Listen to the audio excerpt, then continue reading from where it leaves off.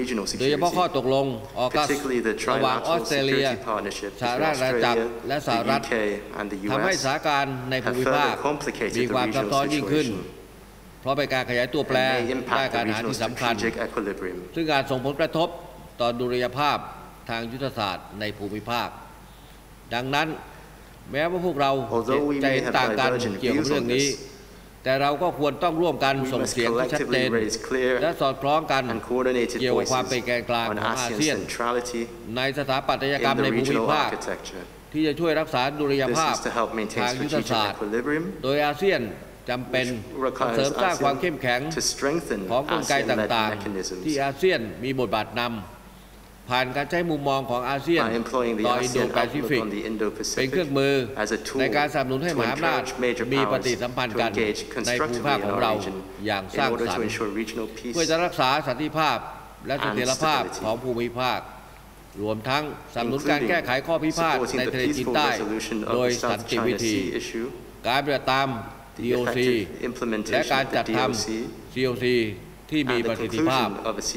มีเนื้อหาที่ครอบคลุมและสอดคล้องกับกฎหมายระหว่างประเทศเพื่อให้ทะเลจีนใต้เป็นทะเลแห่งสันติภาพเสถียรภาพและความไพบูลย์ 3. อาเซียนควรมีส่วนร่วมในการเสริมสร้างความไว้เนื้อเชื่อใจทางยุทธศาสตร์ระหว่างประเทศมหาอำนาจที่กำลังแข่งขันกันอยู่ในภูมิภาค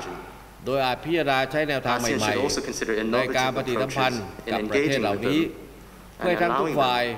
สามารถสร้างจุดร่วมในเรื่องที่เป็นผลประโยชน์ร่วมกันในภูมิภาคในทางสันติและสร้างสรรค์ได้เช่น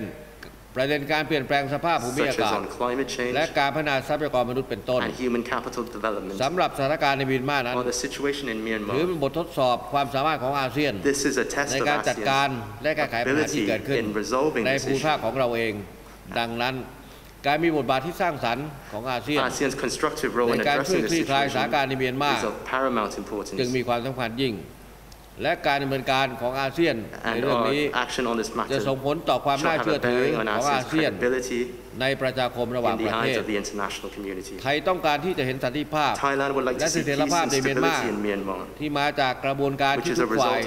ในเมียนมามีส่วนร่วมเพื่อบรรลุข้อตกลงในการแก้ปัญหาความขัดแย้งโดยสันติวิธีและสามารถจัดให้มีการเลือกตั้งตามวิถีทางประชาธิปไตยครั้งใหม่โดยคำนึงประโยชน์ของประชาชนชาวเมียนมาและภูมิภาคในภาพรวมอาเซียนและประเทศต่างๆที่เกี่ยวข้องสามารถมีบทบาทที่สำคัญยิ่งในการสนับสนุนฉันทามติ 5 ข้อ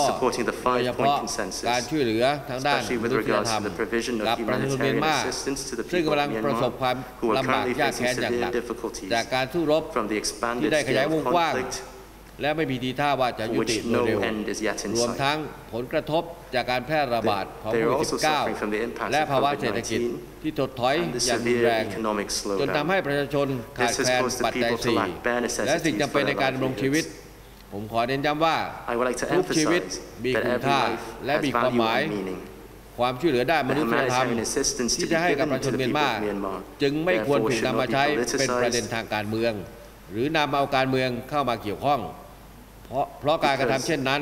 ขัดต่อเจตนารมณ์และเป้าหมายของมนุษยธรรมโดยสิ้นเชิงผมขอย้ำว่าการดำเนินงานของอาเซียนต้องคำนึงว่าเมียนมาเป็นหนึ่งในสมาชิกที่สำคัญของครอบครัวอาเซียนและเราจะต้องไม่ลืมประวัติความเป็นมาของอาเซียนและสมาชิกทุกประเทศของอาเซียนเองซึ่งรวมถึงของเมียนมาด้วยดังมีคำกล่าวว่าผู้ที่ไม่ใส่ใจในประวัติศาสตร์มักกระทำผิดซ้ำรอยเสมอ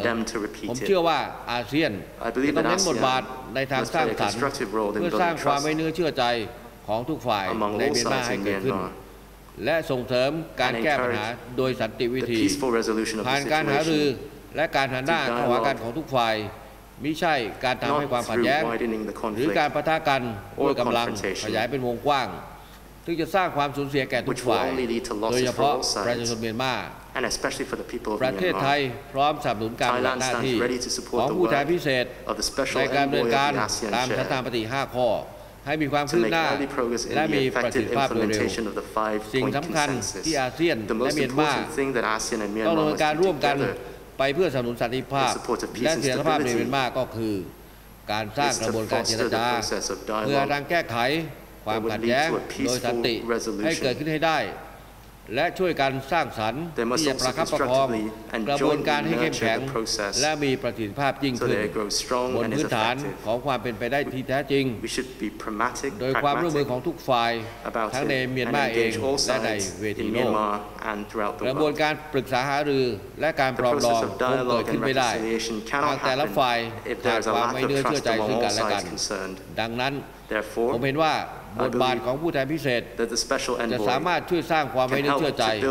และบรรยากาศสำหรับการหารือที่สร้างสรรค์ระหว่างกลุ่มต่างๆได้โดยเฉพาะเมื่อคำนึงถึงความคาดหวังของประชาคมระหว่างประเทศ ที่ประสงค์เห็นความคืบหน้าในการดำเนินการตามฉันทามติ 5 ข้อสำหรับการให้ช่วยเหลือด้านมนุษยธรรมนั้นโดยเฉพาะการรับมือกับโควิด -19 ประเทศไทยพร้อมที่เป็นจักรกลที่สำคัญและด้านการขับเคลื่อนความพยายามในด้านนี้ของอาเซียนและของประชาคมโลกและการขนส่งลำเลียงความช่วยเหลือเข้าไปในเมียนมาโดยไม่เลือกปฏิบัติซึ่งไทยได้สนับสนุนเงินและอุปกรณ์ทางการแพทย์ผ่านช่องทางอาเซียนและช่องทางทวิภาคีและหวังว่าการให้ความช่วยเหลือด้านมนุษยธรรม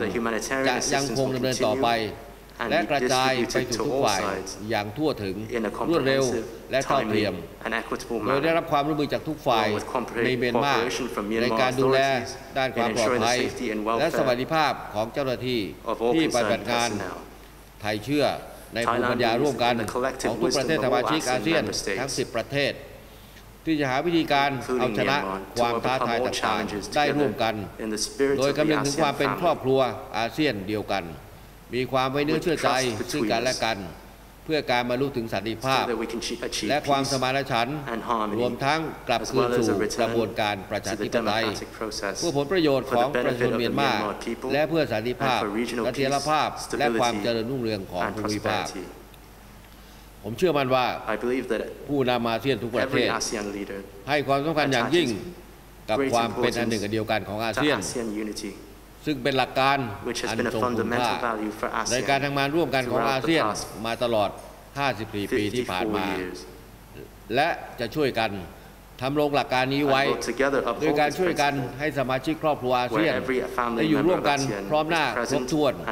เหมือนดังที่เคยเป็นมิใช่เช่นในวันนี้ได้ฝ่าลองที่พระบาทและทุกท่านผมขอแสดงความยินดีกับบรูไนดารุสสลามที่ประสบความสำเร็จในการทำหน้าที่ประธานอาเซียนในปีนี้ด้วยดีผมและประเทศไทยพร้อมสนับสนุนกัมพูชาในการเป็นประธานอาเซียนในปีหน้าอย่างเต็มที่โดยจะร่วมกันขับเคลื่อนประชาคมอาเซียนให้มีความเข้มแข็งยิ่งขึ้นอย่างเป็นน้ำหนึ่งใจเดียวกันและตระหนักรู้ร่วมกันว่านั้นคือความแข็งแรงของอาเซียนและบทบาทและความพร้อมของอาเซียนในการรับมือกับความท้าทายต่างๆต่อไปขอบคุณครับ